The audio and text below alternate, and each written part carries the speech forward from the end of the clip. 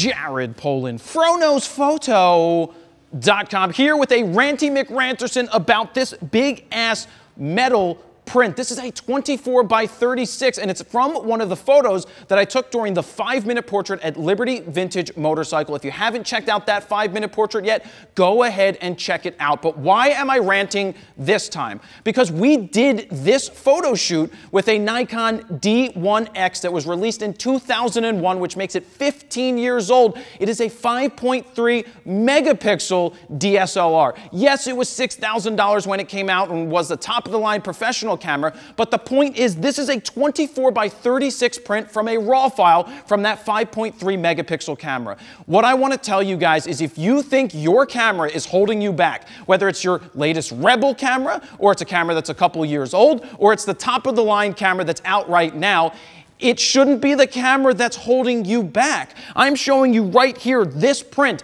that when you look at it, right here, 24 by 36, you cannot tell me that this was taken with a 15-year-old DSLR. You wouldn't know if this was shot with a D5 or with a D1X from 15 years ago. That's the point. The point is that it's not the gear that is holding you back. It's you that's holding you back. You have to understand the fundamentals of photography, the exposure triangle, the angles, getting composition right. It is all about practice. It's not going to happen overnight. If you just got your first camera 6 months ago and you're not happy with the results, well, it takes time.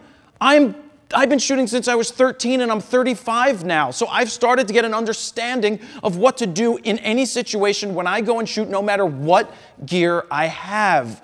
The point is, you can make a big-ass print from any megapixel size camera. You could do it from a phone if it's exposed well and if you got your composition spot on.